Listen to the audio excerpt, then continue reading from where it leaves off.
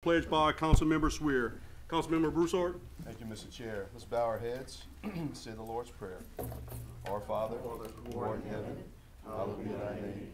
Thy kingdom come, thy will be done, on earth as it is in heaven. Give us this day our daily bread, and forgive us our trespasses, as we forgive those who trespass against us. And lead us not into temptation, but deliver us from evil. Amen. Councilman Swear. Everyone face the flag. I pledge allegiance to the flag of the United States of America and to the republic for which it stands, one nation, under God, indivisible, with liberty and justice for all. Thank you, gentlemen.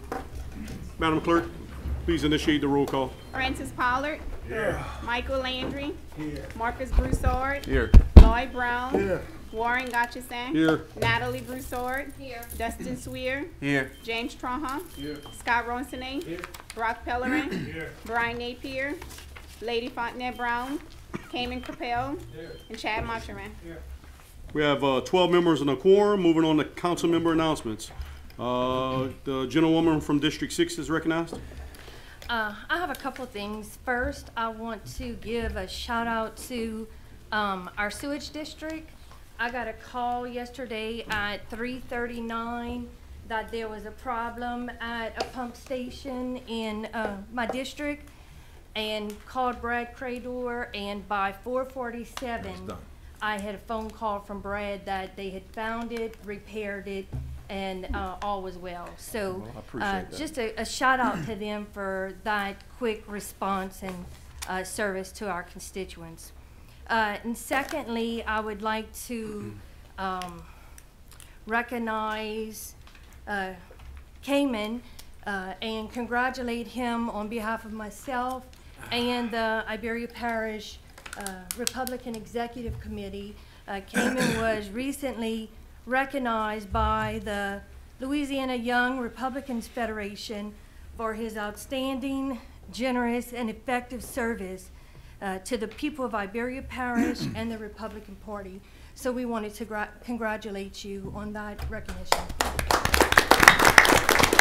Keep up the good work. Good, nice. I yield, Mr. Chairman. The gentlewoman from District 6 yields back. The gentleman from District 10 is recognized. Thank you, Mr. Chairman. I got a couple of things.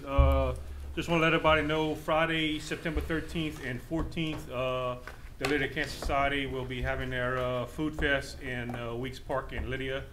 Great time, great food. Me and Cayman will have a booth representing the council cooking on Saturday.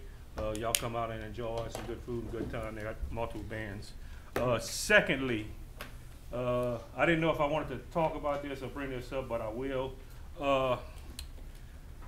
We had a murder in my district today, this morning, whatever, and we've had, I think, 3 in the past 3 days in the parish. If not more than that, we may have 2 more that I'm not too sure about. This is my plea to the council, the mayor, the sheriff, the district attorney, our local pastors, our priests, our nonprofits. Man, we need to come together and come up, I'm not gonna say with a solution, because I don't think they have a solution, but a proactive plan for this parish, this community, this city. You know, we always get the negative in the spotlight, but we do have a lot of positives. But we need to do something about this, come up with some kind of proactive plan together and work together and try to get this violence down in our city and in our parish. This is my plea to everyone who's listening. Let's come together and try to come up with a proactive plan to help out with these situations. Thank you, Mr. Chairman. The gentleman from District 10 yields back. The gentleman from District 2 is recognized. Yeah, I want to give a big shout out to our Public Works Department. We've been having a lot of problems over there with drainage in my area, and over the last 3 weeks to a month, they've been over in my area. We still have some problems that we're going to try to correct, but they did a fantastic job, so I want to thank them. So. The gentleman from District 2 yields back. Members, is there anyone else that didn't have an opportunity? Hearing and seeing none. Oh, we have Councilmember Pollard is recognized. Yes, just to let the parish know, Marcus Broussard, I thought he was going to say something about it, but 182 passed down there a couple of days ago, first time in a while that I passed down 182, and it looked like they did move those cones out of the road and everything. So They listen. you've been preaching for that for a while. Good job, Bruce. Good job, Bruce. We gotta keep sending those requests. Keep pounding them in. Y'all keep supporting them, I'll keep singing them. That's it. So Mr. Pollitt, I appreciate that update, sir. Thank you, Mr. The Powell. gentleman from District 1 yields back. Members, I do want to recognize that there will be a ribbon cutting ceremony on September 11th in Bowling Plaza. I do want to recognize a council member from District 3 inside the city limits. Councilman Broussard is here tonight. Without objection, members, I'd like to give him the podium just for a few minutes. I'm certain that everybody knows Councilman Broussard, doesn't he? Dustin, you recognize this gentleman, huh? Oh, yeah. I want to thank all of y'all, mostly Larry Richard. Mr. Bruce, before you begin, just state your name. David Broussard, City Councilman, District 3. Larry, I want to thank you each and every time you let me have the mic. Chairperson, gosh to say, this full council. I want to thank my mayor, my full council over there in Yarberry, for helping me put up these two important plaques that you have in front of you. Very important. They're my grandpa and his brother. I'm not going to stand on my grandpa's head. I'm going to talk about my grandpa's brother. Had the idea and helped push. Very important to Iberia Parish. And for a lot of parishes along here. Push the Intracoastal Canal, which they misspelled. Not us, the black people. It's misspelled Intracoastal. But we had to leave it alone. It's $25,000 worth of plaques here. So in a big way, Robert pushed to get the Intracoastal from Texas to Florida. You tell me how many ports have been built along there and helped. So that's big things these U.S. senators, back to back, U.S. senators did. We finally showing notice, putting these plaques up at Bowling Plaza. So in a big way, Edwin, my grandpa, yeah, he had some women corner him way back in 1900. We need some help to build a city park. He had Washington, D.C. people come down and help fund it and help design it. So there's a lot of things. I don't want to stand up here and tell you the length of stuff they did for Iberia Parish, but I'm very, very proud of them. And y'all look on the computer if y'all have a chance. Look how much they did way back. The federal building, the strings are sitting in. That was the first federal building built on this side of the Mississippi River. Robert got built. We needed 30,000 people in a town to build this thing. 3,000 people we had in this town at the time. So there's a lot of push these brothers did. And I want y'all to come help us celebrate it on 9/11, 10:45 a.m. at Bowling Plaza next to the Liberty Bell. So I thank y'all. Yeah, I'm emotional about this. But we appreciate y'all help. Thank and you. come. I hope we can all push for things. You know, don't just sit up here and hold your hands and whatever to try to do something in your districts. So I thank y'all and thank you, Larry. Thank you, Chairman, and thank this whole council for listening to me every so often. Mr. Broussard, you're always welcome to come here. Thank you for working with us, and we appreciate all you do for our community.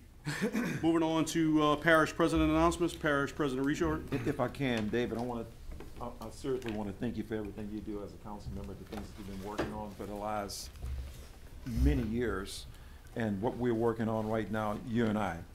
I'm really glad, Natalie, that you got a chance to say what you said about the sewer district. That makes me feel very, very good. Same thing with you, Mr. Landry, in reference to public works. This is a big deal. And me, Cayman, as an independent from the independent caucus that we have in Iberia Parish, which I doubt if we have one, I think it might be the only one. I want to tell you congratulations on what you're doing as well as a young, involved person.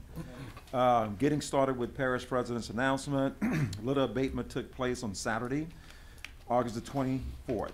A total of 12 people participated from 8 o'clock to 12 noon. A total of 59 bags was collected in the Generate area on Right Way Road, Pelleran Road, and also at Medora.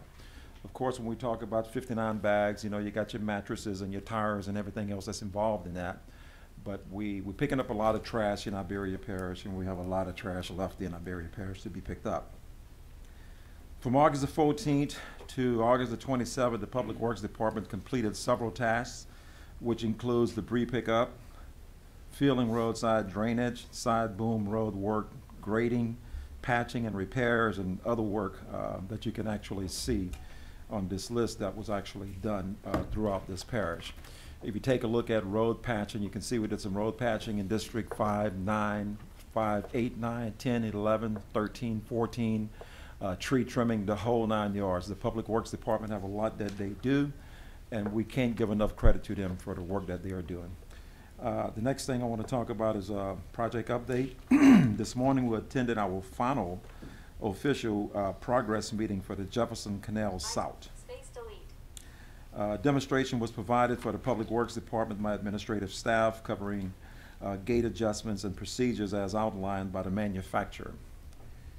Last Friday, engineers conduct leak and seal tests on the gates that flooded up the upstream side of the structure to verify that they work properly. Everything was in order, and we're pending the official notice to the contractor as far as substantial completion. So we should be done with this particular project by September the 18th. It is 99% completed right now, and we just have a few things that we need to get done. You're getting ready to look at a test that was performed. This was done on Friday. As you can see, they're opening up now to let the water actually go toward the gate, and farther on in this little video that you're going to look at is going to fill the other side of the structure. So you're seeing the structure from the beginning to where we are right now. So on the opposite side of that excavator, in a little bit, you're going to see where the water is starting to fill up, and they're going to have dirt that's actually was there on Friday to collect that, so you can actually see that it's working correctly. As of now, that dirt on the other side is removed, and on this side of the structure is about 2 feet lower than the opposite side, so it's totally working. It's doing very good. You see the water accumulating right here already, and so we removed all of that as of now, so it's working extremely good. That's a big thing for us. It's going to help a lot in that area when you have the waters coming from the Gulf of Mexico, and we have like 14 of these to do. This is the second one that we have completed. We're working with CPRA right now to make sure that we're doing everything according to their master plan. We have several other structures that's taking place. I can tell you, I see Craig is in the audience. Hopefully he might mention something later, but what we're doing with CPRA in reference to levies that we're going to try to actually get done that's going to be funded by CPRA. We have 2 big structures that we're looking at doing in Iberia Parish right now. One at the commercial. It's going to be somewhere around 165 million. One at the Delcom area is going to be somewhere around $80 million. So we have a lot that's going on in Iberia Parish right now. Moving on, additional information. Iberia Parish government is currently hiring several positions, including Director of Homeland Security, Director of Finance, Acadiana Fairground Maintenance Worker, Public Worker #1 in Public Works, Wastewater Treatment and Collection Operator, and Public Safety Telecommunications 911 people. So these roles are and opportunities to join Iberia Parish team. We want to try to get as many people, good qualified people, to come into Iberia Parish. For more information about these positions, just simply go to Iberia Parish website, and you'll find all of this. We got some serious things going on in Iberia Parish. And before I end, I want to say the same thing I say all the time. If anyone get an opportunity, please go to Iberia Parish Government website. It's www.iberiaparishgovernment.com. Look at the site. If you see anything that you notice that you want to be changed, or you want to add something to the site, make sure you let us know. It's a constant upgrade type of thing that we're doing right here. We have a lot of good things going on, so we're trying to make sure that the people that look at this site understand that Iberia Parish, we're open for business, and we've got a lot happening. So thank you. Any questions from anyone? I do have a question. You kind of mentioned about commercial and I can't think of the other canal, Delcom Canal, but also you're fixing, or at least the parish government's fixing to begin the project on Rodare Canal, correct? Absolutely, yes. Do you know about a time frame? Which one? Hate to put you on the spot. We got the paperwork signed. I would assume, Warren, it'd be, I don't want to say anything until I look at it. Let me answer that for you at the next No, meeting. that's if you fine. don't Now, mind. and I think it's critical because a lot of these projects will be refunded back from CPRA at some point, and we'll be able to go to different Yeah, structures. the way we're doing it, just so you know, we have been using Gold Mesa dollars, as you know, to do the engineering Correct. and some of the initial construction work, and CPRA is actually funding what we do. We have a very good working relationship with CPRA. We need to keep that going, but they're funding our projects. None of these projects that we've completed so far, whether it be the Jefferson Canal South or the Jefferson Canal North, we are doing the engineering, the analysis, and CPRA is funding, for the most part, everything. And we're in the guidelines of the, That's right, of the master plan. master plan. Yes. Okay, good. Were there any questions for the parish president? We do have one by the council member from District 7. Yeah, thank you, Mr. Chairman. The question I have is actually has nothing to do with what you presented here. Prior to this meeting, we did discuss, it was brought up about the possibility of the city taking over the Sugar Cane Festival building. Okay. So I was under the assumption that we were gonna have it on this agenda. So I just wanted to know if there's any Can you tell me, updates. hold on. Okay. Are there any updates or Can anything you on tell that? me what made you, what gave you that assumption? Who did you speak to? Well, I mean, I spoke to others. I mean, who was others, so I can know how you got that Well, assumption? You didn't speak to Number me. one, the mayor, I've spoken to other council members, Okay. so I'm asking, So did the council members tell you, because I don't set the agenda, did the council members say it was gonna be on this agenda? there was a submittal. I was under the impression that there was a submittal Oh, I don't to be know. on the agenda. So, Not that I'm aware of. members, I guess that question should come here. We did receive a proposal from the mayor's office, from the mayor himself. Okay. That proposal was then directed to council leadership, Right, the parish president's office, Right. and legal, and it's under, I Right. guess if you will, under research at this point from legal and the parish president. right. At some point, there'll be, I guess, some recommendation to come back. It'll go to the Right. mayor, and then at that point, we'll have some debate on this floor. But I can that tell I can you, bring to you. Mr. Chairman, if you want, if I can answer, I can No, tell you how, absolutely. I can tell I you how I'm just- planning on answering what I did receive from the chairman. We received, I guess it's maybe a printout of, a Google map, something, whatever. We in Iberia Parish is looking to,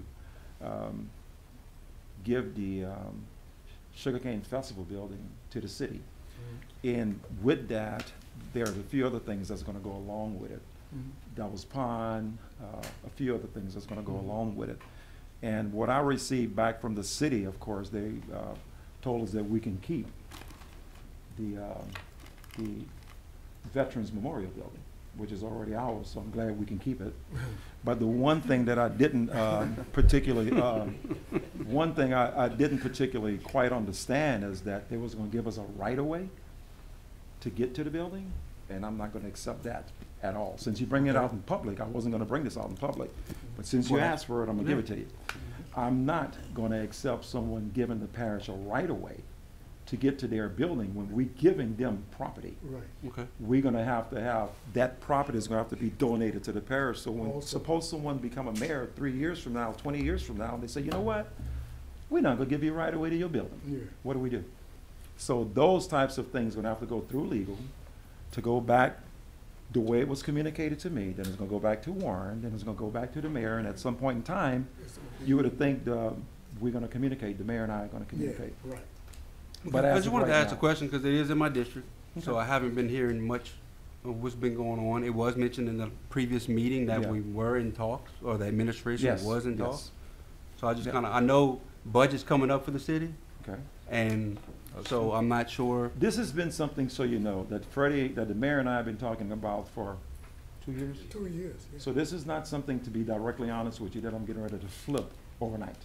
I Okay. received it last Thursday. I have some things I have to do to look at it and make sure it's gonna be in the best interest of Iberia Parish. When I finish looking at it, I'm gonna give it to the legal. Legal's gonna look at it, we're gonna communicate with what's going on, we're gonna send it back. But this is something that we've been talking about for 2 years, and we're certainly not gonna run through this thing in 2 days to Okay. make it. It's got to be something that's gonna benefit this parish long-term. Yeah, I'm with you. I just wanted to get some answers, that's all. And we Thank did receive it after the deadline, so Tuesday's the deadline for a council agenda, according with our Tuesday of last week, publication. yeah. So we did receive it after that point, so Right. there's no way Okay. we could have got it here at this point. with enough time for them to adequately review it and get it back to us. And I did talk to the mayor about that. He was under the understanding that it wouldn't be at this deal. But we do, again, I have not talked to legal about it, but I know there is some negotiations being talked, which could be possibly, you know, in the past, when we've done negotiation process, we had to get some kind of value for something we were giving up. So what Larry mentioned about the right of passage, that could be something in negotiations that can satisfy both sides of the parties that you were asking about. And to be honest with you, I would have rather talked directly to the mayor about this. Well, you But since will. you're bringing it up, I got to answer your questions. But I would have rather. And I appreciate you Yeah, answering the question. yeah. That's But I would have rather talked to Freddie directly before this would be televised. okay. Does that answer your question, Mr. Yeah, Smith? that's it. All right, The thank you. gentleman from District 7 yields back. The gentleman from District 3 is recognized.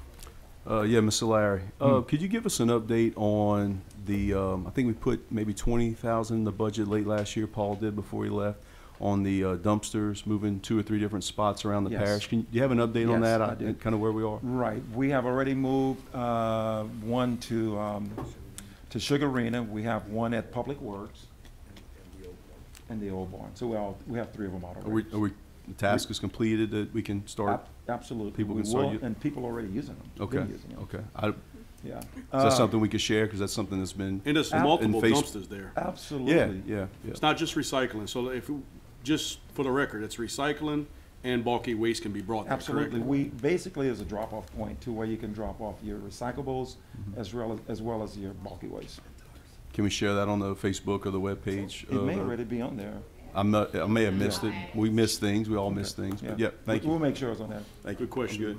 Thank you so much for that. The gentleman from And District also, 3. if I can, there was an email that came today, I'll answer that question for you too, from a gentleman named Ron Pelche. And he asked you a question about the wastewater discharge, where it would be going. And that wastewater discharge, which I called Ron already, I know him personally, that wastewater discharge is going to the sewer district plant facility on Center Street. You're welcome. The gentleman from District 3 yields back. The gentleman from District 10 is recognized for question. Thank you, Mr. Chair. Just to piggyback on Marcus's question, do we have any kind of security measures? We're putting cameras, Okay. and I really didn't want to say that either because I'm trying to catch people doing things wrong, man. I'm sorry. gonna be directly honest. I really wish y'all pick up that phone a little bit more and call me, man, because some of the things we're doing, we're trying to plant some seeds. If you get where we want to know when people are doing certain things. But yes, to answer that now, yes, we have cameras that we're putting out at all of them, at all of the locations, or already out at the locations. We're trying to make sure we can catch people when they go to a recyclable bin and they put a soap in. We want to see who's doing that. Mr. Pellerin, the gentleman from District 10 yields back. Anyone else, members here and seeing none? Moving on to public comments. I need a motion to go back and go into public comments. I have a motion by Councilwoman Broussard, second by Councilman Trahon. Vote your machines to go into public comments, members. Wait a minute. Councilman Brown. Okay, hold on. Okay. That motion carries. We're now into public comments. Number 1, Madam Clerk. Comments from the general public on agenda items. We did not receive any. Number 2, Madam Clerk. Persons being considered for appointment to parish boards, commissions to address the council. Anyone here for boards and commissions? Hearing and seeing none, I need a motion to go back into regular session. Have that motion by Councilwoman Broussard, second by Councilman Landry. Vote your machines, members. That motion carries. We're now back into regular session. Moving on to community events and public service announcements. We have item 1, Madam Clerk. Mr. Richard Phillips to address the council to announce his candidacy for election for the office of New Iberia City Council Member District 5. Mr. Phillips, before you begin, I believe you gave me this 3-minute time capsule. Do I need to use it? Did I glue it? Welcome, Mr. Phillips. If you can just state your name and address for the record, sir. Richard Phillips, 420 East Main Street. Welcome back. I am in the District 5 of the City Council. That is the position that I'm seeking to fulfill. There's a vacancy. All of you, including myself, are problem solvers. That is what a councilman or a salesperson or a person who is in public service, they are to solve other people's problems. And if you look at what I handed out, My background is extensive in sales and marketing, which means I have people skills to convince people to do something.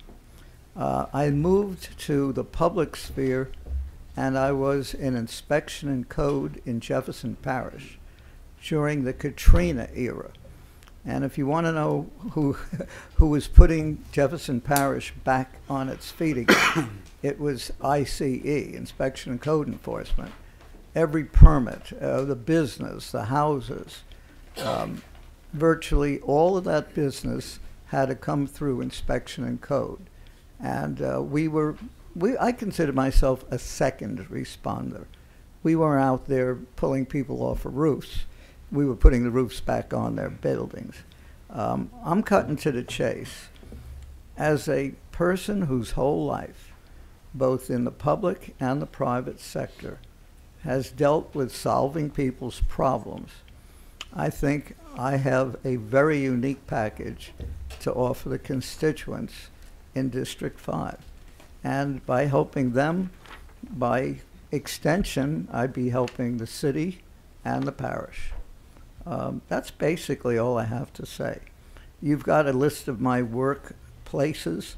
I worked in quite a few places as I progressed in my career, but the last place I worked was at Jefferson Parish, and literally helping put back a whole parish. They had the flood too.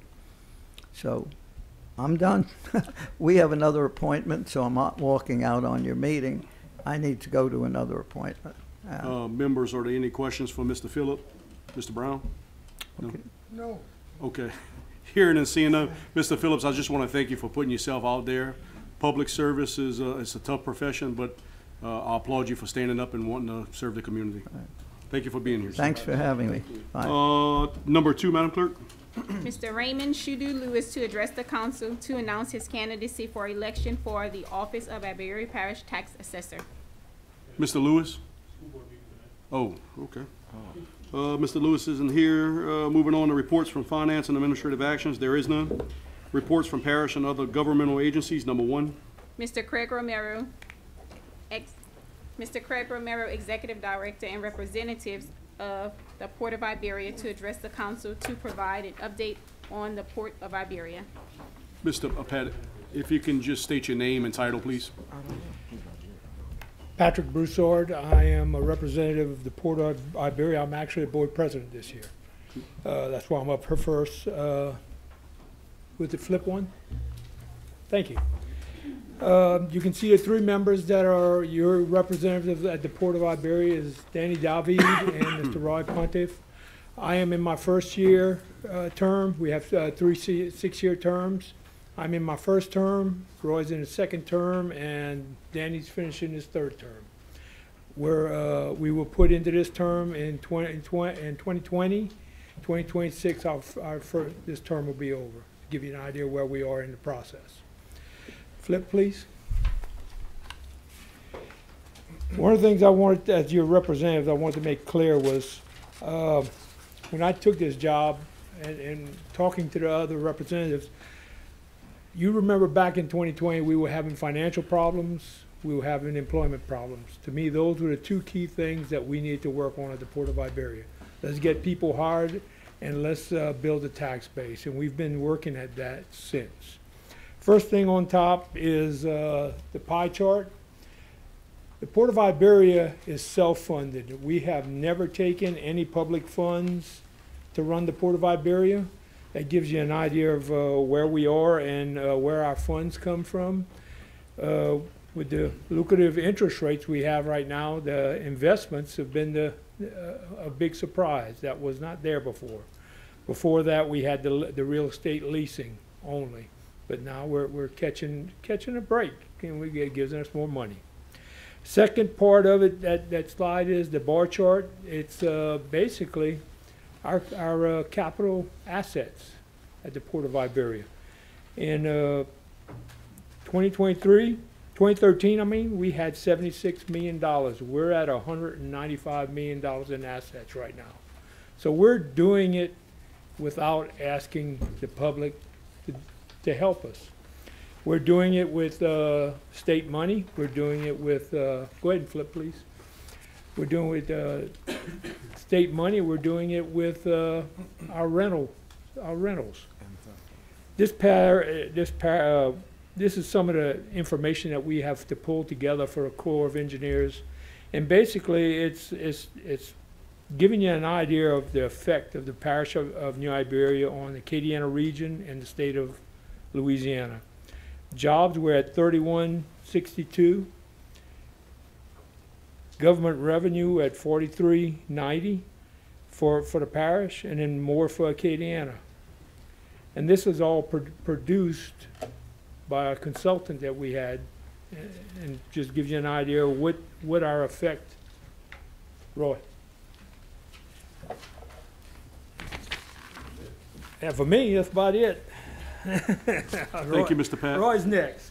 Second string. Mr. Roy, if you could just state your name and title, please. My name is Roy Pontiff. I am in my second term. We certainly appreciate the opportunity to be one of the 3 representatives on the commission. It's always a pleasure to talk about a project that I know a little bit about. I've been living with the vision of deepening our channel for going on 24 years now. You know, one thing about the port is that if you look, the port commissioners, the Port Authority itself does not really generate any economic activity, nor does the 4 employees that we have generate any economic activity to the parish or the region or the state.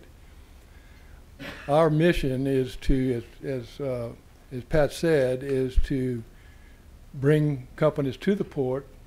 Once we get them there, make them comfortable, provide the infrastructure that they can grow their business and do business with other businesses, and that multiplier effect of wages and salaries and buying copy paper and purchases and is a multiplier effect, and it generates the kind of numbers that you just saw in that draft. We learned early on that our vision of bringing companies to the port was getting more difficult because of the depth of our channel. Our channel was dredged right after World War II. In 1947, about the same time the Gulf Intercoastal Waterway was dredged. I think that was completed in 1949. And both of these are at a depth of 13 feet. 13 feet is not enough to support the companies that we're trying to bring to the port now because of the size of the packages. They're getting much larger and therefore much heavier. And the vessels are getting much larger and they draft more water to get into the port. So that's why we started this process over 24 years ago to deepen our channel. It took, you've all heard of the saying that it took an act of Congress to get something done. When something's very complex and difficult to do, it does take an act of Congress. We had 5 active Congresses authorizing this channel from the Port of Iberia to the Gulf. The first one was in 2007, which initially authorized the channel. The last one was in 2014, and there was a couple of acts of Congress that was signed by the President of the United States in between. So with those 5 acts of Congress, and about 10 years ago, with authorization to dredge a 13-foot channel to deepen it to 16 for the whole 57 miles from the Port of Iberia to the Gulf, it brought us to the point that we are today. About 10 years ago, we realized that if we counted on the federal government to provide the funds to dredge that channel, it would be another 24 years before we got it done. That's about the time. It's about the time that Craig Romero was appointed the executive director. We took advantage of Craig's relationships that he made in Baton Rouge when he was parish president as well as when he was senator, and only he could probably do this. Got $124 million in the last couple of years to dredge the channel, and that's enough money to complete the project. You know, in addition to his relationship, he used his timid, persuasive personality to persuade the legislature and the governor and those in power that the channel was important to the state of Louisiana as well as the country, and we got that money to do that. So we have enough money to complete the project. Just briefly, it's divided into 3 phases. The commercial canal is currently probably going to be substantially complete this week. So that's going to be the reach between the Port of Iberia to Gulf Intercoastal Waterway. Gulf Intercoastal Waterway is the second reach, and it's already at 16 feet because of the tug traffic. There's hundreds of tugs that navigate that channel probably on a monthly basis, and the real wash has created the depth of already 16 feet. Second phase is Freshwater Bayou from Gulf Intercoastal Waterway to Freshwater Bayou Locks. That is under contract and is estimated to be complete in April of next year. The third phase is modification. There's a lock on the end of Freshwater Bayou for the Gulf of Mexico. The third phase is a modification to those locks to accommodate wider barges. The locks are restricted to 84 feet, and we have 100-foot wide barges that leave the port. So that's scheduled to be complete in May of next year. And then the final bar channel between the locks and the Gulf of Mexico has already been dredged by the Corps, and that was completed in '23. So I can stand before you today with confidence that by this time next year, the Port of Iberia XX channel will have a 150-foot bottom width and a minus 16-foot deep channel from Port Road to the Gulf of Mexico. The second,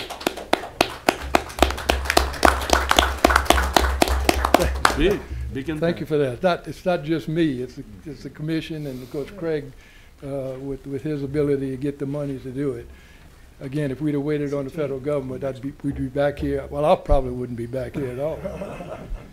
The second major project we got going on, if I can just take a second, is another phase, an expansion phase. This is the third expansion we've had in the recent years. It's an area that's directly below behind the office, the port office, which is in the top right-hand corner of that bottom slide. It's an extension of Commercial Canal, 1,500 linear feet. We feel it's going to be completed in the next 12 months. That's going to open up another 82 acres of land, waterfront property for development. And I think, Craig, we have prospects already talking to you about the possibility of locating there. Next slide. This is just a listing of all the major projects within the last few years. Two of note is the second one, which is a West Yard expansion purchase. That's when the port acquired the Unifab yard. I know all you are familiar with the Unifab yard. We currently have a worldwide drilling company, Seadrill, located on that site. That was a major expansion in addition to the 3 I just spoke about. And the Mosing property acquisition was Frank's Casing. We purchased that, I guess, about a year ago, and we currently have a company there, Global Riser, which I think Craig is going to address in a few minutes. And you can see the other projects, significant spending in the last few years on projects at the port. We had a major tenant expansion, Chart Energy and Chemical. One of our longtime tenants is in the cold box business. They design and construct cold boxes, which is a process that liquefies gases, mostly natural gas, and so they heavy into LNG. They doubled their footprint on the port. They are spending $4.5 million with their own money retrofitting 3 of our existing buildings to accommodate the construction of those cold boxes. That's another good win for the port, and it's private dollars that's being pumped into public assets. And the next are 3 tenants. I'll let Craig talk about those. These are 3 tenants that we've signed probably within the last 12 to 15 months. We're improving their infrastructure.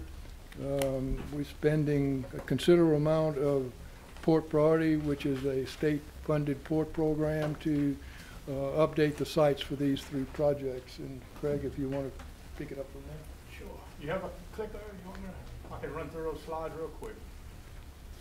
I'm just gonna give you all a quick overview and some pictures of the businesses that I've located. Before you begin, if you could just state your name and title for the I'm record. sorry, Craig Romero, Executive Director of the Port of Iberia.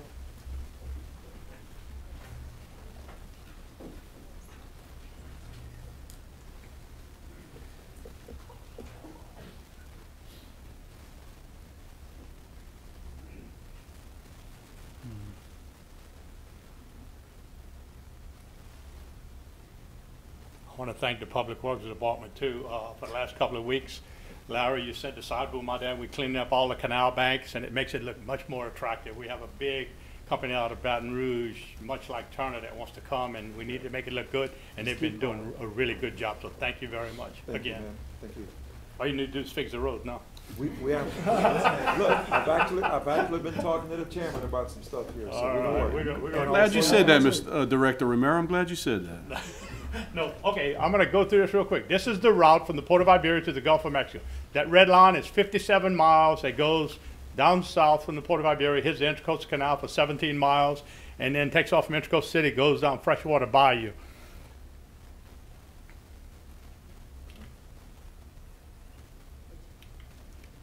This is one of the dredges operating. Crosby, at the Port of Iberia itself, the big boat right in the middle. On the left is a jackup, but on the right, and you can see the dredge line. That dredge line goes to the McElhenney property, just north of Avery Island, south of the port. They gave us we negotiated a deal, 900 acres, to create new marsh. Thanks to the McElhenney company, we're getting rid of that dredge material, and it's called what you call beneficial use, creating new land. And the McElhenneys are really excited. This is the other dredge. You can see how big these things are. This is in the main canal, and on this end, on the left side, is the big crane, and then there's a set of cables that go down, and the dredge head goes down, and it just swivels from left to right.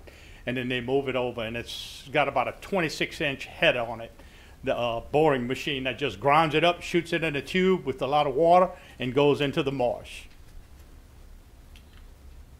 This is one of the dredge disposal areas.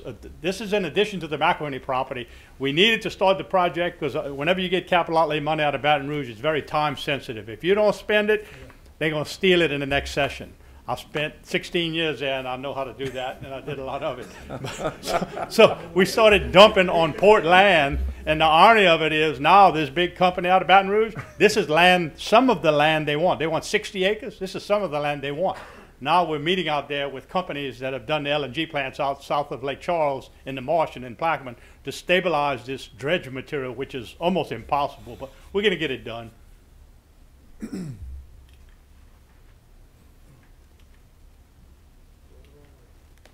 Side to side.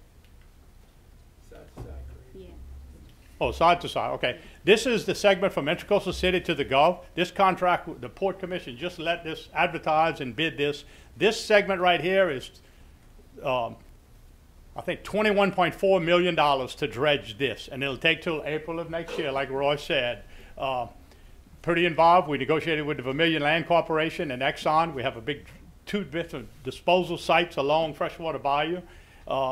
It's pretty good deal. These are the new companies that have come. Seadrill, you heard us talk about it before. Turner Industries. E-Crane is out of Poland. They build these big white stiff leg cranes, of which you'll see. They're going to build their Western Hemisphere assembly yard here. They build the cranes in Poland, and they bring them here, and they're going to put them together. Two of the cranes they're going to put together are of such size, the buckets, it's a clam bucket is what you call it. It has a capacity of 53 cubic yards. That's probably half the size of this room. Half of this room is how big. And when those machines are put together, we're going to have a big show and tell. We're going to invite everybody because it's going to be something worth telling the world for. But this company is out of Poland. They signed a 15-year initial term lease, and they want 15 more years. We're building a new bulkhead you'll see a picture of, and we're going to retrofit some of the old dynamic buildings to help them. Probably spending $7 or $8 million to accommodate them, but they're going to be a real good tenant. Bayou Pipe Coating, you know, has been here 40 years.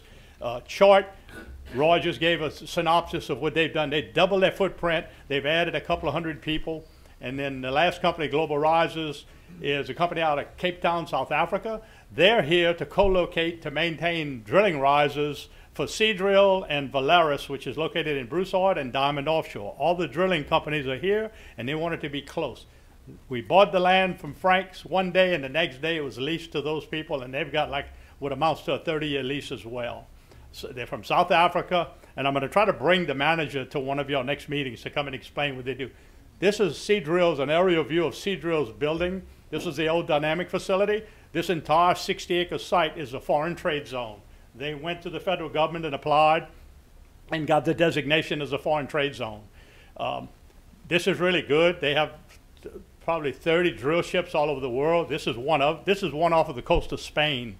And that warehouse that you just saw is a parts warehouse for rig components for all the rigs they have all over the world. They'll fix them here. All the machine shops are busy. They issued $1.2 billion worth of purchase orders out of this office in New Iberia last year to fix parts and pieces for their drill ships. That's where the economics come in. They don't have a lot of jobs. In today's world, they probably have 25 employees of their own, but everything else goes to all the machine shops to get their stuff working. Turner, a lot of you came to the event last year. This is Turner's yard with all the modules that they fabricate and ship. They've shipped out everything that you're looking at has all been shipped out about a week ago, and now they're waiting on the next shipment of materials to start. This is their main warehouse. This is one of their modules. What everybody likes about the Port of Iberia, you have no height restrictions when you go down the Intracoastal like you do with other fabrication locations. Turner spoke of that. And then the new company, that's why they're coming. There's no height restrictions. In fact, here's another load out of some modules that went to Ohio. Look how tall. This is 4 stories, these modules. So they can go on location and build them as high as they want. And that's one of the good attributes of the Port of Iberia. Chart, we spoke of that. This is their original place that they've been for over 30 years, building heat exchangers and coal boxes. And the LNG industry, since the Ukrainian situation took off and Putin did what he did, they have a 5 to 7 year backlog. That's what's stimulating their business. They're trying to accelerate all the plant expansions of all the LNG plants and all the new bills that you read about that the federal government's trying to shut down. This is the new chart yard that they've occupied. This is an old picture. Now it looks like the old yard. It's full of personnel. They've hired over 200 people. In fact, these are the heat exchangers that they build. And these devices are the main component of the LNG plants. When the gas is brought into the plant, it comes out in the form of a cold liquid for exporting purposes. And that's what these people are so good at. This is a picture. This, on both sides where these cars are parked, a year ago, this was all open ditches. Chart hired so many people, we had to pipe all the ditches, come up with money and start piping the ditches so we could accommodate the new employees. Bayou Pipe now, these are concrete coating pipes that Bayou is coating. This is all connecting the LNG plants, like in Plaquemine Parish, and Cameron Parish, and Lake Charles. When you get close to the plant in the marsh areas, the gas is so light when you establish the flow line, if you don't have it weighted, the gas is so light, the pipeline will come out of the ground. So you have to weight it. This is going to be a big part of Bayou Pipe's operations for the next 3 to 5 years, according to Bayou Pipe. This is enormous. This is E-Crane's yard, a rendering of what it's going to look like. Next, in the rooftop at the bottom that you see is Seadrill's rooftop. This is the workboat show in New Orleans last year. I went there and helped them work the workboat show, and they presented at the workboat show. If you look in the middle, that's the rendering I just showed you. That was the centerpiece of their presentation. And the workboat show is a pretty big deal. This is the bulkhead we're building, around $4 million at E-Crane's yard. And the spot in the middle with the cross members, that's a crane pad. They bought a 350-ton crane out of Canada that they're going to pick up these large parts and pieces to put these cranes together. And this is one of the infrastructure things Roy mentioned. This is the Franks yard that we bought, and now it's Global Risers. And this is an overview of how expansive. It's over 90 acres, and they occupied the whole thing. Give you an example. This is another shot of it. This is an example. This boat here is one of the Edison Schwess boats. It's a 285-foot boat. Historically, they strictly go to Port of Fourchon. They don't come to the Port of Iberia. It's too shallow. They're bringing risers now directly from the rig to the Port of Iberia to be offloaded to go to Seadrill. The last rig move, they can't come with the boat fully loaded. They bring about half to 3/4 of a load, depending on the capacity of the boat. but they'll come into the Port of Iberia. The last rig that came in, and they did it that way, because these risers, I'm going to show you, look how long they are. They're 90 to 110 foot long. You put one of those pieces on one stretch trailer, and then you have to have an escort with lights on. And from Fourchon to over here, for one rig, you may have 400 of these. 400 times the money. An escort is $500 from Fourchon to here. They saved over $300,000 just eliminating the escorts alone. So it added a lot of value, and Seadrill's all excited. This is another boat out of New Orleans, a 260-foot boat with risers that came straight in from the rig, which is revolutionary for the Port of Iberia. That's it in a nutshell. I just want to give y'all some pictures of what's going on. Good. Thank y'all very much.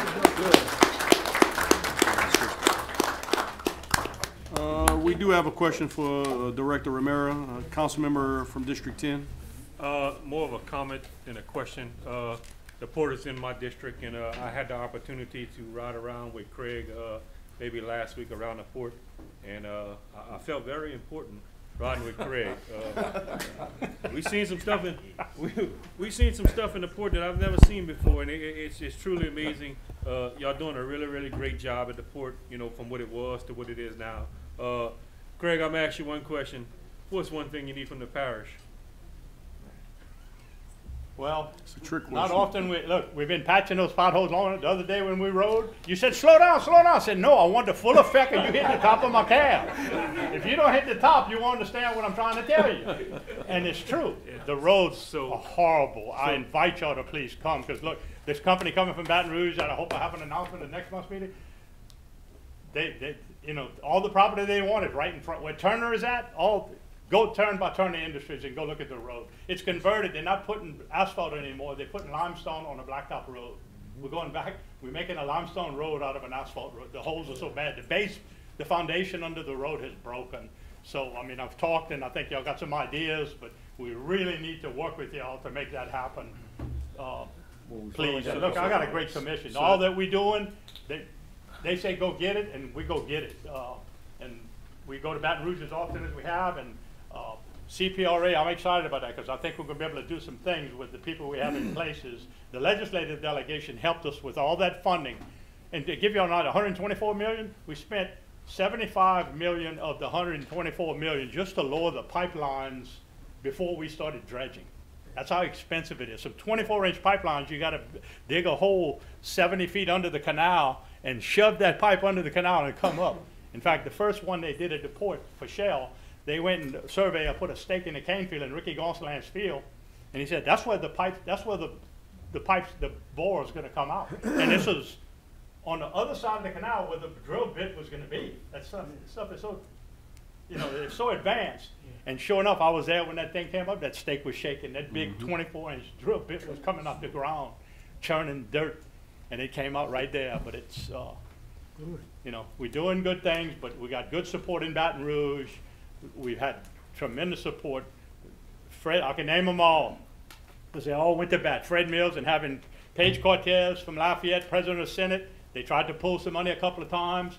Page sat on them. He made sure they funded it. Bob Henskins, Blake Miguez, all of them. I mean, Stuart Bishop was in chairman of Ways and Means. He put in the first $38 million for the channel 4 years ago. And then $58 million was a second appropriation. If you come to my office, you can see a big check, almost as big as that screen, for $58 million. And everybody laughs, say, what you did that for? We never got a check that big.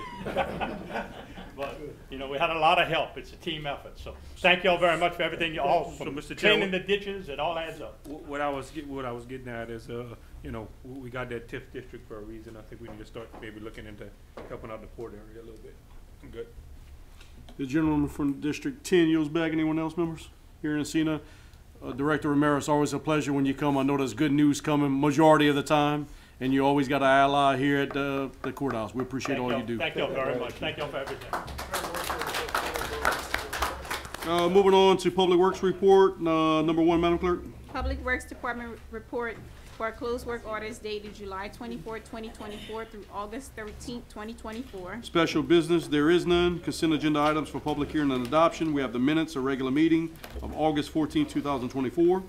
Summary number 146, introduced by the Register of Voters. A resolution of appreciation and congratulations to Ms. Phyllis Dermar Nelson of the Iberia Parish Clerk of Court's office upon her retirement from the parish with 42 years of service. Summary number 147, introduced by the clerk of the council. A resolution authorizing the filing of an application with the Louisiana Department of Transportation and Development for a grant under any of the following FTA programs managed through Louisiana Department of Transportation and Development SMILE operating. Do I have a motion to open consent agenda items? I have a motion by Councilman Brown, second by Councilman Broussard. Councilman Brown on discussion. Councilman Broussard. 146, is she here? For what purpose does the gentleman seek recognition? Just to recognize her. Any objection to that, members? Hearing and seeing none. Councilman Broussard yields back. Councilman Rossini? Wait. Councilman Rossini waves. Is there any discussion, members? Hearing and seeing none, we'll go ahead and have final adoption on consent agenda items, including only summary number 147. Without objection, members, vote your machines as publicized. That motion carries unanimously. Back to summary number 146. Do I have a motion to open? Motion by Councilman Pellerin, second by Councilman Trahan. Councilman Pellerin on discussion. Yeah, I'd like to recognize Ms. Phyllis. Is Ms. Phyllis here tonight? Yes, I am. Ms. Phyllis, if you want to come to the podium and state your name, please. Okay. And you used to be title? What your title was? You used to be title. Okay. I'm Phyllis Nelson, and I was the supervisor of the Civil Department at the Iberia Parish Clerk of Court's office. Okay. I thank Chrissy for presenting this. I was surprised, but that's all good. I'd like to thank Larry Richard, Warren Gotchesan, who is my councilman, and all the ladies and gentlemen of the council. Thanks for acknowledging my retirement. I stand before you today with a heart full of gratitude as I reflect on my 42 years of service at the Iberia Parish Clerk of Court. I started August 9, 1982, at 16 years old, hired by Mr. Oris Blanc as a COE student at Nish. It is both an honor and a privilege to have dedicated so many years to a position that has allowed me to serve this wonderful community. I have worked under 4 different clerk of courts, finishing my career under David Ditch, thank you for being here, who is our clerk of court now. Throughout these 4 decades, I have had the pleasure of working with so many co-workers, attorneys, and judges that played an instrumental, important role in my journey. As I take a step into retirement, I'm excited for the new adventures that lie ahead. I hope to travel more and enjoy my quality with my family and especially my grandbaby. Thank you once again for this recognition. Iberia Parish will always be my home, and I look forward to staying connected with all of you. Thank you so much. Ms. Phyllis, I want to say this. I know everybody's clapping, but I think 42 years, I want to stand up for you. 42 years. Thank you. Thank you so much. Absolutely. This public service is very tough, but Mr. Pellerin, you still had the floor. If you could just stand there, there's a couple of more comments to come. 42 years, Ms. Phyllis, I mean, that's a long time to work for parish government. We just recommend, I mean, thank you for all the service you did. I love my job, and I love what I did. I'm still hanging on. Yeah, I love the people, though. The gentleman from District 10 yields back. The gentleman from District 8 is recognized. I just want to thank you for all your years of service to the parish, and I hope your retirement serves you well and you enjoy the rest of it. Thank you so much. The gentleman from District 8 yields back. The gentlewoman from District 6 is recognized. Phyllis, I mean, I've been practicing law here for 30 of those 42 years, and you have been very instrumental in the clerk of court's office through those 42 years. I've seen it firsthand, and I know that you will be missed, and you're leaving some big shoes to fill. So thank you for everything you've done, and best luck from here on out. Enjoy retirement. You've earned it. You deserve it. Thank you, Natalie. The gentlewoman from District 6 yields back. I do want to say this. Ms. Broussard's been for about 30 years. I've been on earth for a few more years than that. I'm not saying that you're old, but you've done a great job in public service. I know most people don't often recognize, but public service is a very tough profession. But you do it out of the kindness of your heart. You don't do it for the money. And so I just want to say again to you, thank you for your service to this community. Okay, I think we do have somebody, Parish President. Yes, Phyllis, I want to thank you so much. After 6 months of being employed, you got my marriage license. I sure did. I typed his marriage license for her. Poor Kim. Poor Miss Kim. 41 and a half. I was very new. 41 and a half years ago. Phyllis, you're an amazing person. Absolutely. And think the world of you. Congratulations on your work career. Enjoy your retirement. And I don't know what we're gonna say about that man over there, but. Oh, my husband. I don't know what we can say about that man over there. He has to keep working. I'm sorry. That's okay. Look, my wife retired and I'm still working, okay? Congratulations. Thank you so much.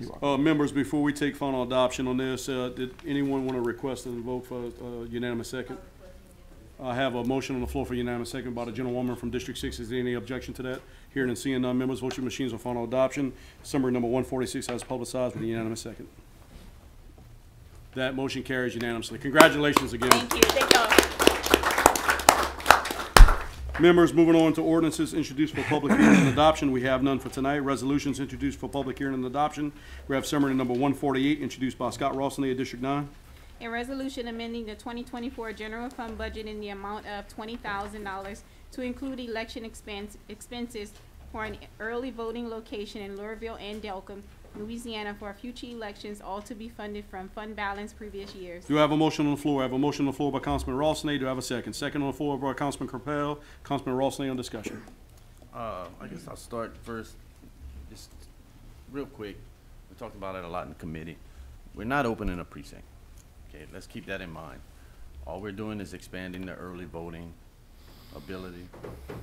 We're expanding the ease of early voting. We're putting it closer to the residents. So yes, there will be some funding, but it's to help the public who is paying for this to begin with.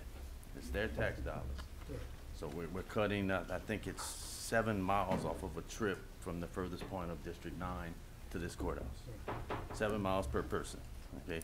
That money can go back into the economy a different way, but not. In Delcombe, I'm not sure how far you're cutting, but it's probably close, if not the same. So I'm gonna be short and sweet. Like I said, we beat it up in committee, but Mr. Craig mentioned something earlier about Ukraine. 30-something million people left that country and they can't vote. So this is the greatest country on earth, whether you like it or not. I'm sorry, but I'll say it. You know, and it's because of voting, because we all get the chance to walk into that booth. So to make it easier is the right thing to do. I could go on some other countries, but there's some other ones that we all know. It's all the wars, right? These people don't even get to vote, so make it easier on our citizens. Thank you, Mr. Chairman. The gentleman from District 9 yields back. The gentleman from District 13 is recognized. Councilman Ralston pretty much summed it up, but it's to make pretty much an equal opportunity for everyone to get out and early vote. Thank you. The gentleman from District 13 yields back. Anyone else, members, on main motion discussion? No. I do want to say, again, I agree with you. We did have an extensive debate in committee. I do feel this is appropriate. Again, we talk about often, you know, especially at the coffee shops, of how bad the voter turnout is. This is another opportunity or another tool in the basket to give them, the people of this parish, an opportunity to vote. You never know what arises. LSU games come along. A lot of things happen. This gives them an opportunity to not have an excuse but to go vote. So hearing and seeing no other debate, members, vote your machines on final adoption, summary number 148 as publicized. That motion carries. Councilman Swear and Councilman Pellerin in opposition. Moving on to summary number 149, introduced by Fire Protection District number 1. A resolution declaring various vehicles as surplus property and further authorizing disposal of same in accordance with parish policy and state law, as requested by the Iberia Parish Fire Protection District 1. Do I have a motion? Have a motion on the floor by Councilwoman Broussard, second by Councilman Landry. Councilwoman Broussard on discussion. Waived. Councilman Landry. Any main motion discussion, members? Hearing and seeing none, vote your machines. Final adoption, summary number 149 as publicized. Councilman Montreal. That motion carries unanimously. Now moving on to summary number 150, introduced by the parish president. A resolution amending the 2024 general fund budget in the amount of $22,895 to reduce appropriated postage expenditures incurred during the redistricting process as provided by the Secretary of State, that the state legislature took action to cover this expenditure. Do I have a motion? Have a motion on the floor by Councilman Brown, second by Councilwoman Broussard. Councilman Brown on discussion. Councilwoman Broussard. Any main motion discussion, members? Hearing and seeing none, vote your machines. Final adoption, summary number 150 as publicized. Councilmember Landry. That motion carries unanimously. Now moving on to summary number 151, introduced by Regional Planning Commission. A resolution granting preliminary and final plat approval to a subdivision of property belonging to J. Bro Enterprises located on Coto Road, District 14, to subdivide 46.612 acres of property into 191 lots for residential use, subject to compliance with Planning Commission Staff Report PC 2024-0012, all as reviewed and recommended by the Iberia Parish Regional Planning Commission. Do I have a motion on the floor, members? I have a motion on the floor by Councilman Landry. Do I have a second? Second by Councilman Broussard. Councilman Landry in discussion. Councilman Broussard. I don't have a lot to say about this. I'm gonna ask again that we get our paper documents, maps, in our packets, that it's a little bit more legible for us to read. It's very small and it's hard. I think it's the second or third time. It's, when we get these things, it's unlegible. And, I'm not fussing, I'm just asking if we just kind of get a little bit wider. There's planning and zoning that's instituted. Mr. Marcus, We're gonna, I just want to help out by saying we're having an implementation with a program right now. When that thing is done in about a month, y'all are going to have full access to all this stuff when it comes to these packets. You know, I got my reader glasses on. Still I know. we got it, it's coming on a It digital goes from billboard one here. file, you know. Anyway, that's all. We're working on it. Yes, sir. This the is nice. Gentleman from District 3 yields back. The gentleman from District 10 is recognized. Oh, I'll wait to Jacob. If you could state your name and title, please. Thank you, Parish Council. Jacob Weaver, Permits, Planning and Zoning. So, new development on Highway 88. Same developer that took over the Coto Ridge development. So, this would be a public road.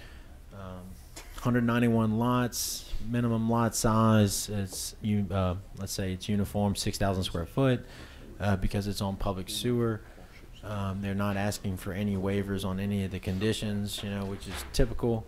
One of the discussions was traffic studies and drainage impact studies. This is on Highway 88, which is a state highway. They have to go through the state offices for those applications. So, you know, it was, you know, let's say it was a discussion at Planning Commission, you know, who's requiring a requirement. They're always required, but in this instance, because it's on a state highway, it actually is applied through the state office for permitting. They're going to be the ones who's going to review their drainage impact analysis. They're going to be the ones who's going to review their traffic analysis. So we had a little bit of discussion on that in the past week. So I just wanted to clarify that if anybody had a question on it. Brock, you don't have, you good? You'll back the floor? Yeah, Okay. I'm good. I do have a question, Mr. Weaver. I'm looking at the owner's name. Is that who still currently owns the property, or that was? Yes, Gordon's Disposal still owns it. Okay. I do have a question by Councilman Pollard. Yes. What part of 88 this? That is as close as you can get to 182. Okay. So if you stay on Admiral Dawes, you run into the property. Yes. Okay. Okay. The gentleman yields back. Mr. Weaver, or at least let me just make a comment before I get to Mr. Tron. It's never in my wildest dreams, probably 9 years ago when we first started, 8.5 years ago, did I ever think we would be on our second major neighborhood development. And not only is a second development, but one of them's already into a second phase, and we're starting with a potential of another phase to come. But how big is this? This is, I mean. Yeah, this is economic, big for us. You know, I mean, we have this high demand of jobs. Proximity for these guys to work and live near these jobs is obvious, you know. So, and honestly, affordability, you cross that line into the next parish, it is just that much more to buy a house. You could buy this house across that parish line. There's just differences, you know. So we really are happy that they're able to build this here.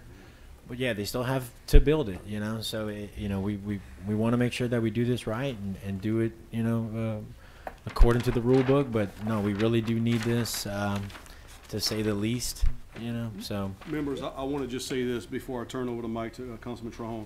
You're going to see coming up in your budget, Jacob's department, Mr. Weaver's department, has brought in over $1.5 million in revenue in that department. so far this year. So far. We budgeted, I think, 1.6 million. Right. And that goes to show you the development you're seeing across the parish.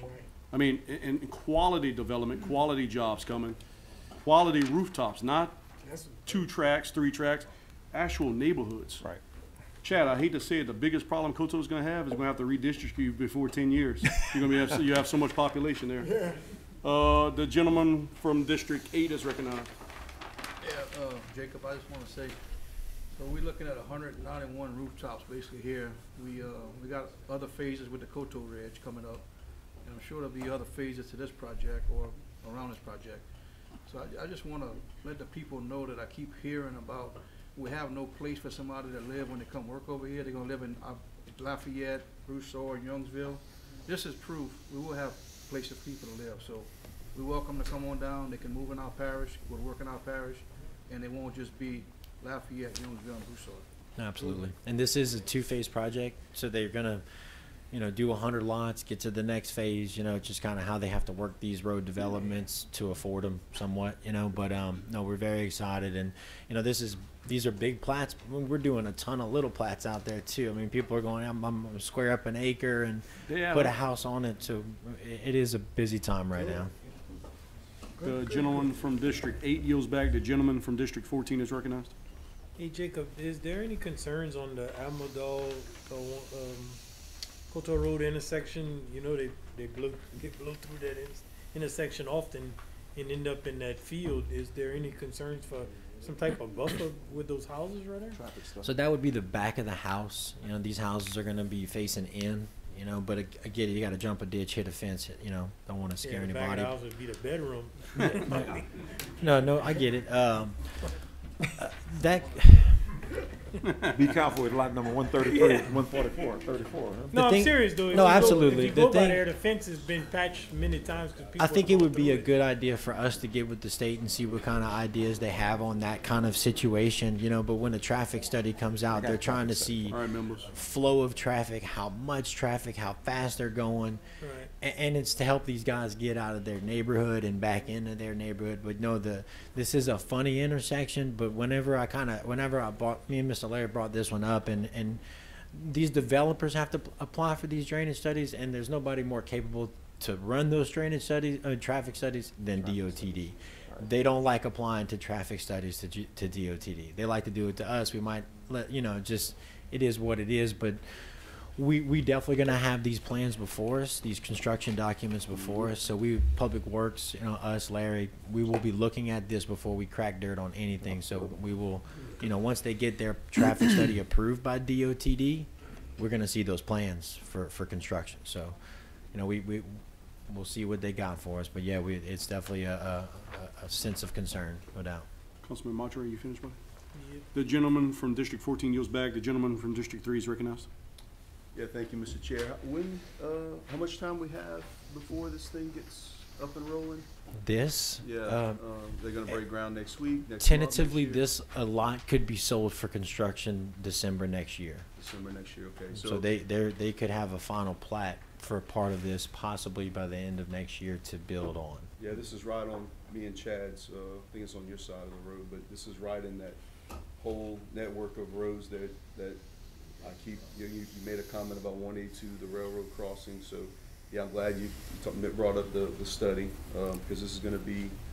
The state has got us under a microscope, and we just hope they're reading. They just asked us for a study on corporate, and we had to give them everything that we had tentatively coming, because they see this coming, and they're obviously trying to see if they need to expand anywhere, put lights anywhere. Now they're talking about maybe even a roundabout at the end of Admiral Dole. Taking 88 and Admiral Dole and converting it to help with that. One continuous run. So there's a number of things we can do. I hope they're talking about it. Again, it's not us to design it, but they're gonna. Hopefully, they don't short us. The gentleman from District 3 yields back. I do want to say this again. I'm gonna go to you, Councilman Pellerin. I don't know if you noticed, but we had talked about the state legislature had a deal on solar farms. And I think during that 8-hour segment, I got to at least 7 hours. I think Iberia Parish was mentioned 3 times of the monstrosity of development that's coming in the parish. I mean, we look back 5-6 years ago, would have never been mentioned in the committee meeting. New Iberia Parish, yeah. and now we're starting to we're being put on a place or on a map of what's being said out there because of good development. And again, the whole point of what I'm trying to make is it can't happen without cooperation between both branches of government, from the legislative to the executive branch. So, Mr. Richard, kudos to your team. Thank you. Jacob, I know a lot of what you're going through. We got a couple of hiccups here, but look at where you were last year compared to here and where we're going forward. It's amazing, man. It's nice to have. It's Crazy, nice to be man. capable again. Yeah, it's like a dream. I'll be honest. Yeah. Councilman Peller. Yeah, Jacob, when this went to planning and zoning, did they see anything? It was all good? No, sir. No, sir. And we didn't have any, public. Nobody showed up for the meeting. Nobody called. There's not many neighbors actually right here. Yes. So, no, it went through pretty well. I do believe the parish president. Yeah, if I can, the Corporate Drive, when we did the traffic study at Corporate Drive, went all the way down to Highway 182. Just for your information, you're going to have traffic lights at 182 now. In fact, I spoke to the administrator of DOTD earlier this week, so they're already doing the work. You should have that there in the next several months, before the beginning of the year, yeah, by December. When you're talking about the Highway 88, I also spoke to Eric about that on Monday, the traffic study that we're going to do there. In fact, I talked to Jacob, I think on Monday, and had Jacob to contact the developer for them to get with Eric prior to actually doing the study, because you don't want them spending unnecessary dollars. But this is a big deal for Iberia Parish. Mr. Chairman, if you take the 191 lots that's going to be sold and you just average that out at $250,000 per home, you're talking almost $48 million. That's a lot of money in Iberia Parish that you're going to get taxes on, that you're going to get taxed on every year. So this is a big deal for us. If I'm not mistaken, how many lots we have available in Iberia Parish now? Roughly around 1,000, was it 900? Yeah, we tried to count them up the other day. Yeah, I but think it was 900, right at 1,000 lots available now. So when you hear people saying that there's nowhere, we have a lot of places in Iberia Parish where people can build if they want to build. And we're trying to get it to where they can build affordable homes as well. I guess I do have a question too. When we start to talk about utilities, for instance, solid waste, at some point, a neighborhood develops like this, do they amend the house count, or how does that happen? Well, to get the solid waste, they might have to, well, we got it with Brad, of course. Everything that we're doing with solid waste, you have some No, I'm treatment. talking about solid waste pickup. Oh, no, bulky yeah. waste. Yeah, I you mean, just have to amend it's- that. Oh, no. I thought you was talking about the real deal. No, My mind I is mean, on- no. I mean, he's accounting for that, that's obviously, not but- a big deal. That's, they will just amend the count. If you Yeah, got house count, 191, okay. they add 191. That's not a I'd big like to deal. see, our contract comes up in a couple of years. I'd like Yeah. to see what that house count was then compared to in a couple of years from now, what it's going to be like. I And mean, obviously- if I can, going back to what I was talking about, solid waste, Mr. Chairman, just for the council members, it's almost that time of year where I do the annual capital outlay requests. And I just want you to know right now that I will be putting a request in for $50 million for a sewer plant to be built in Iberia Parish. A sewer treatment plant to be built in Iberia Parish. We have a lot of growth going on. There is absolutely no way that we're going to be able to continue to do what we do and trying to get these lines run from all over the parish going to Center Street. It's simply not going to happen. So I wrote a letter, I guess about 3 weeks ago, to the governor, copied all of our state delegation as well as our congressional delegation, because I'm going to need about $50 or $60 million to do this. In fact, I'm going to be talking to you, Mr. Chairman, you first, as well, Finance Chair, because I want to try to do some stuff with some lobbyists to get some money in Washington, D.C. So we're going to be shooting for $60 million. I already spoke to Senator Cassidy and others, and we need to get this thing rolling because it's going to take years to make that come to reality. So, thank Do you you. have another question about Councilman Peller? And that'll be it for me, Mr. Chairman. You promise? Yeah. I'm just studying this. Jacob, I just don't want to run into the same problem we had with Coteau Ridge.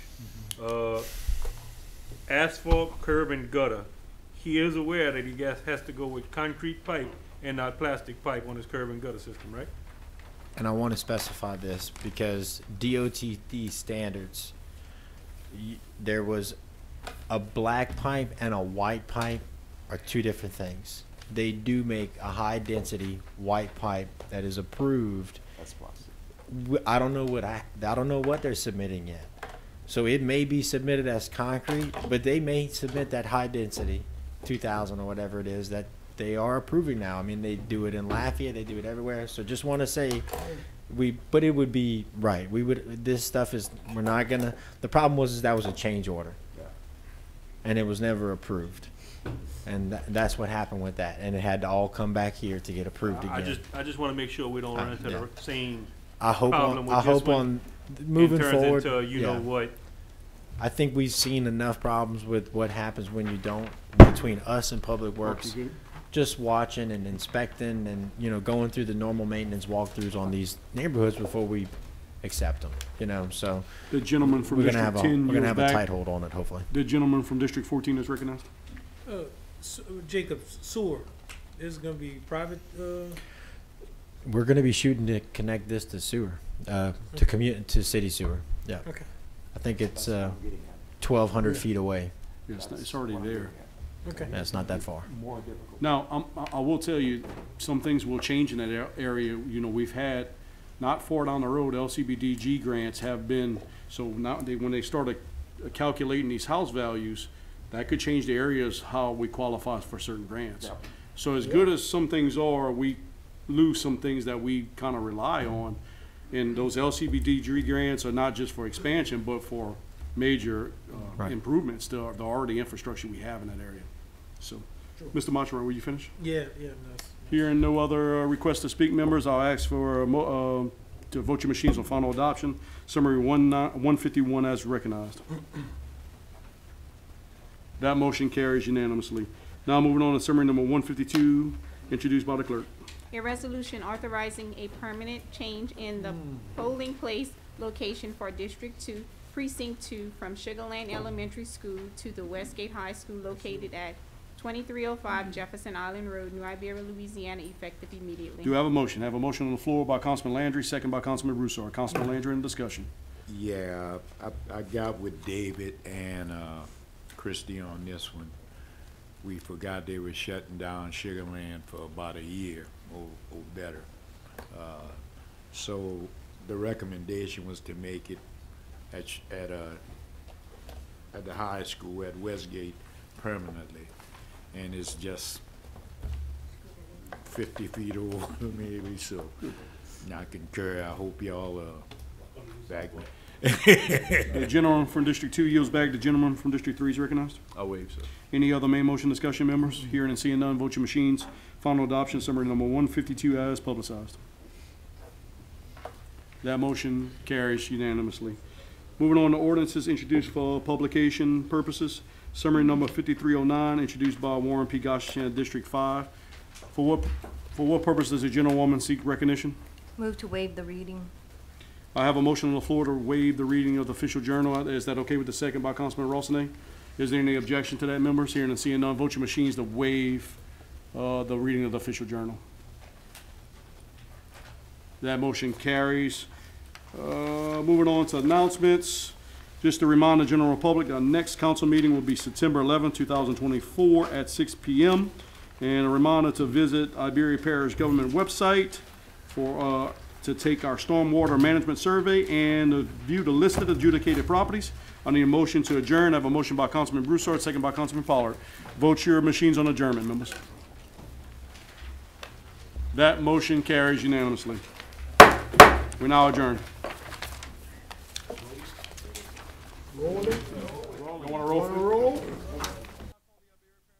Meeting to order. The current time now is 7:23. Roll call, Madam Clerk.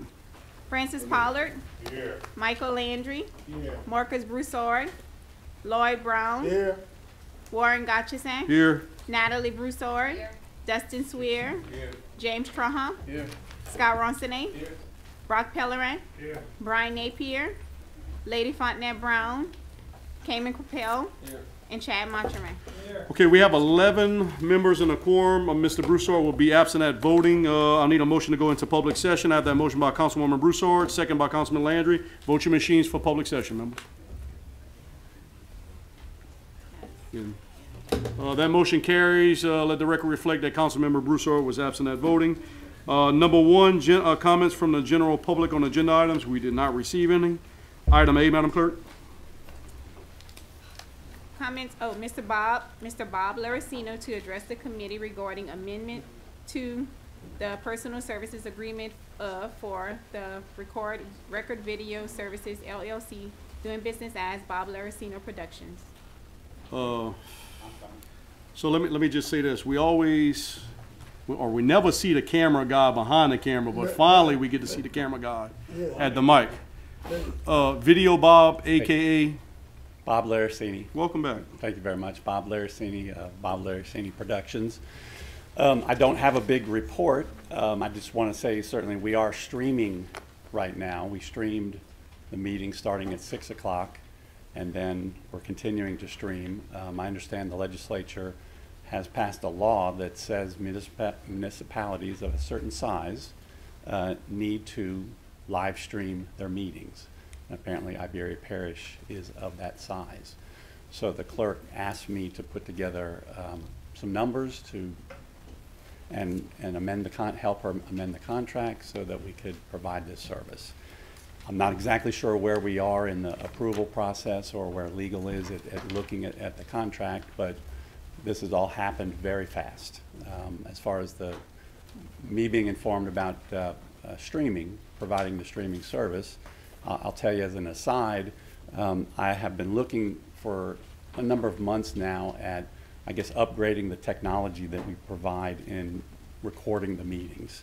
The internet has gotten so fast and technology has evolved to the point where I can envision one day where we don't need to send a camera person here to record the meeting.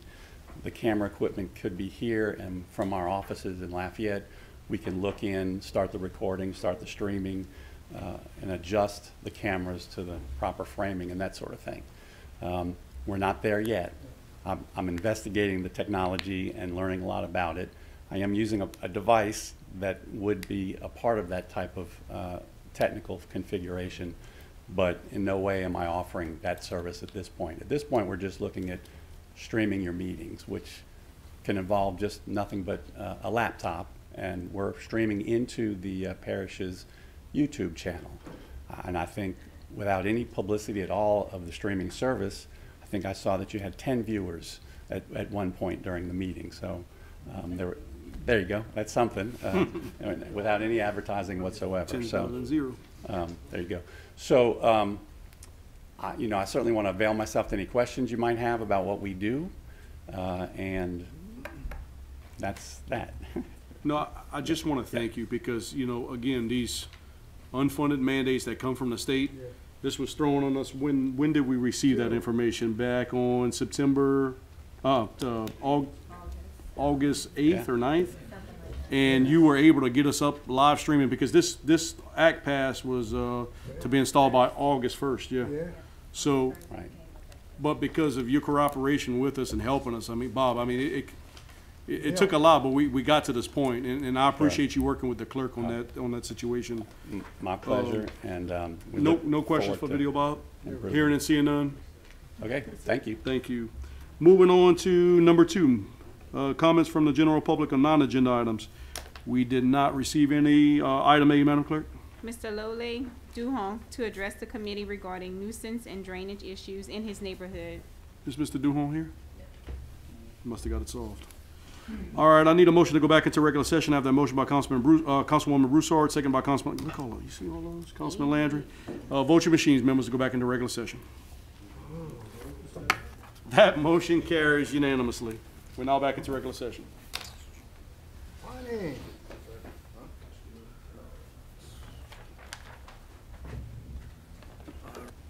I need a motion to accept the minutes, regular joint committee meeting of August 14th, 2024. I got a motion by Mr. Gachassin, second by Mr. Broussard. Mr. Gachassin? Mr. Broussard? All right, please vote your machines. Acceptance of meetings is unanimous. Thank you. I now open the Finance Committee meeting to order. Date is August 28, 2024, 7:30 p.m. Number 1, discuss and consider amendment to the financial services agreement for the Record Video Service LLC D/B/A Bob Larosini Productions in accordance with Act number 539, House Bill number 103, Warren Goshenson Jr. District 5. I have a motion by Mr. Goshenson, second by Mr. Landry. Wait, Mr. Chairman. Mr. Goshenson waives. Mr. Landry? Any further discussion? No. Without discussion, please vote your machines. That motion passes unanimously. Number 2, discuss and consider a resolution to amend 2024 general fund budget in the amount of $27,020 to appropriate partial year funding for additional employee in Emergency Management Office to shadow director due to the upcoming retirement of said position effective beginning on October 2024, all to be funded from fund balance previous year. Parish President. Motion by Mr. Goshenson, second by Mr. Landry. Mr. Goshenson. Mr. Chairman, I'd ask for consideration from the council. This is just when the administration makes the decision on who they're gonna bring in. This is gonna be, you know, obviously that press's job is gonna split roles. And then this is gonna fund the emergency management side of it for somebody to actually transition into the period. And then once press goes, they'll be able to assume the full role, correct? Yes, sir. I'm good. Thank you. Mr. Landry. I waive. All right, any further discussion? Hearing none, please vote your machines. That motion passes unanimously. Motion to adjourn finance. Motion by Mr. Broussard, second by Mr. Landry. Any further discussion? Please vote your machines. Public Works. Yes, Ms. Natalie. Ms. Broussard? Meeting adjourned. I now call the Public Works Committee to order. The date is August 28th, 2024. The time is 7:33. Item number 1, discuss and consider a resolution amending resolution number 2011-61 adopted March 9th, 2011, which approved the list of parish drainage channels to be sprayed, ditches and channels as listed, in order to add a drainage ditch located near Church Street and Sparrow Street to the spray list, located in District 8, James P. Tronho, District 8.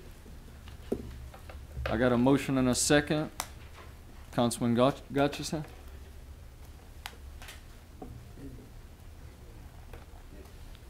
Oh, give to the next one.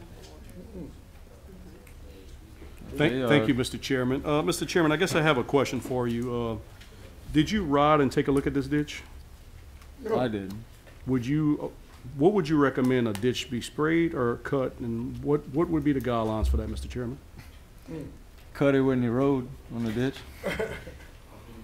I guess, Mr. Chairman, I know this is your first meeting. We like to tend to ask the goofiest questions for the first meeting. Would you help support Mr. Tron on this request? No pressure, Mr. Chairman. I mean, I want you to. If he thinks it's a good thing, I'm definitely with him. That's a good answer, Mr. Chairman. I'll support you on that. Congratulations. I knew that was coming. Councilman Tron? Yeah, it's a ditch that's between Church going to a Sparrow. That's tight. Every year I get a call to spray it. A gentleman called me about spraying it. So they go and spray it for them. So I just like to get it where the spray people can just keep it up, where you don't have to call, I don't have to call them and make a work order for it. So just trying to get on a spray list where we can just keep it sprayed for them. All right. Good enough. Councilman Pellerin? Yeah, Mr. Chairman, how often, do you know how often we spray these ditches? That's gonna cheer him. What was that? Ask that again? Do you know how often we spray these ditches? Every Once a month. Think for yourself. 3 times a year. 3 times a year. All right, thanks. I yield back. All right. Councilman Tron? Mr. Chairman, you can just tell anybody else has any questions to come to the author if they want to. All right. Don't spray them until they tell us. Any other comments? Nope. Seeing none, we'll vote our machines. What you gonna vote on? All right.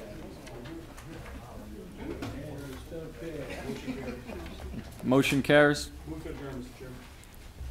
I got a motion and a second to adjourn by Councilman Peller and Councilman Broussard. Vote your machines. Why?